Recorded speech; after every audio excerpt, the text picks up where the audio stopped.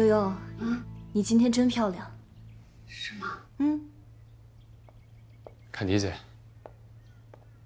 易涵呢？我不敢说。说。韩哥说，反正他就只是个工具，对于你来说也没所谓，所以他就不来了，让你自己看着办。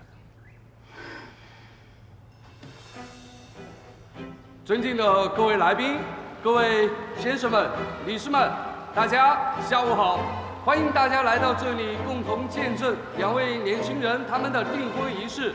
在此呢，我也代表着2位幸运的双方父母，对今天到场的各位嘉宾、各位朋友，对你们的到来表示最衷心的感谢和最热烈的欢迎，欢迎你们！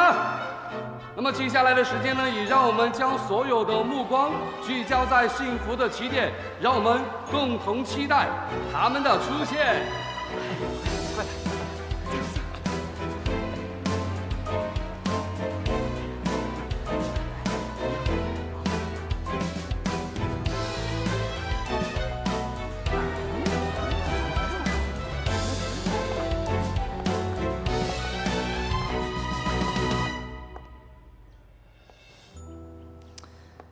悠悠，对不起，我也不知道事情会是这样。易涵他向来都是顾全大局的，也不知道今天到底是怎么了。那现在怎么办啊？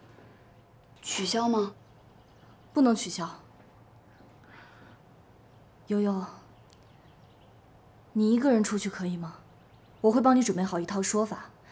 你这个女主角露面的话，至少场面不会太难看。我当然可以一个人出去，没问题。可是我该怎么说呢？会有什么样的说法会让别人相信有事儿比订婚还要重要啊？所以，我不打算出去。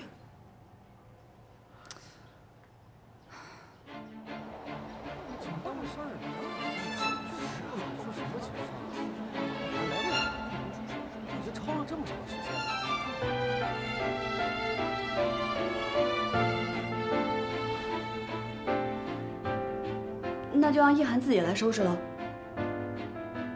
听说，明星的微博账号都是由经纪团队来运营的，你应该知道他的微博密码吧？让我们再次响起掌声，欢迎他们！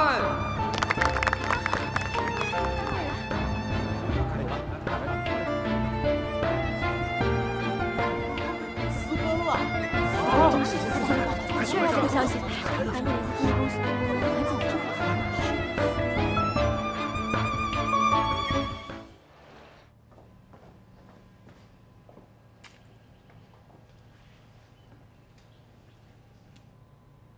等我一下，马上就好了。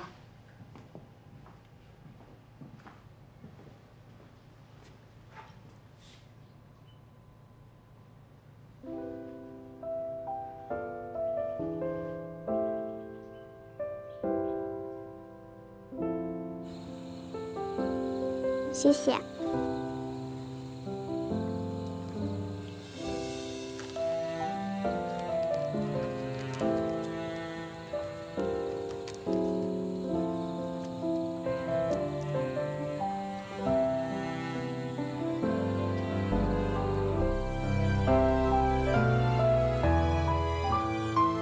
千诺哥哥给。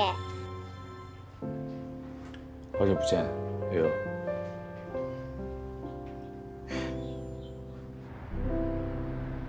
没想到这么多年没见，一见面就被你看到我被人放鸽子了，真是丢脸。哪有？要不是你跟易涵的消息满天飞，我还真怕找不到你。话说回来这么多年，你到底跑哪去了？爸爸娶了后妈，那个女人觉得原来的房子位置太偏了，就哄着我爸把老房子卖了，买了新的。之后我们就一家人搬走了。这样。对了，悠悠，我记得小的时候你就喜欢画画，我原本还以为你一定会读美院。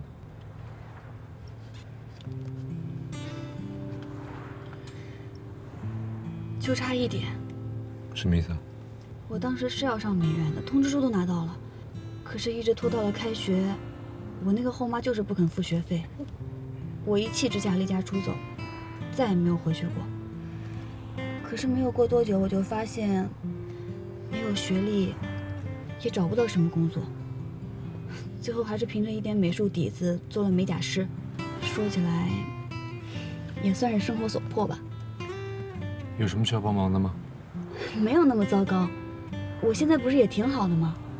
而且，我这不是也快要结婚了吗？不是挺好的吗？你确定？确定。那为什么易涵明明发了那个私文的微博，就把你一个人留在现场？你确定你们的关系是真的？确定。他这个人吧，就是爱发小孩子脾气，但心里还是挺在意我的。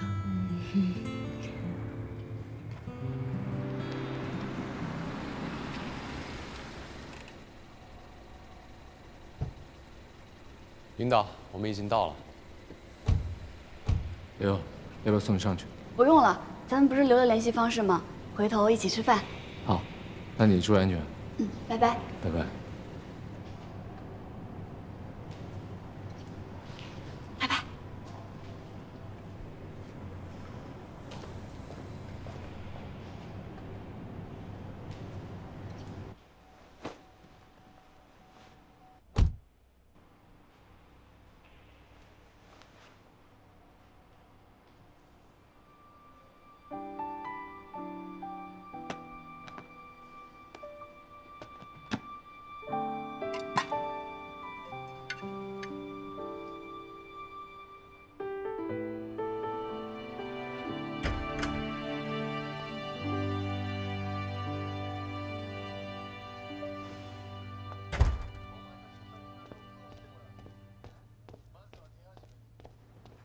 回来了。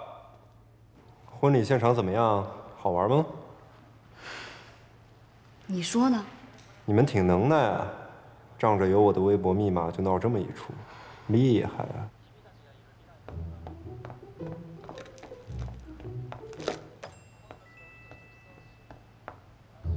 哎，你干嘛呀？易涵，你以后能不能别这么幼稚啊？你跟你经纪人爱吵架吵架，爱赌气赌气，你们哪怕是关起门来摔盘子打架都行，随便。你别拿我开涮呀！我今天可是特意请了假没去上班，结果怎么着？一来一去，连张能发朋友圈的照片都没拍上，你耽误了有整整一天的时间，耽误我睡觉，耽误我赚钱，现在还在这说风凉话，我告诉你，我很不开心。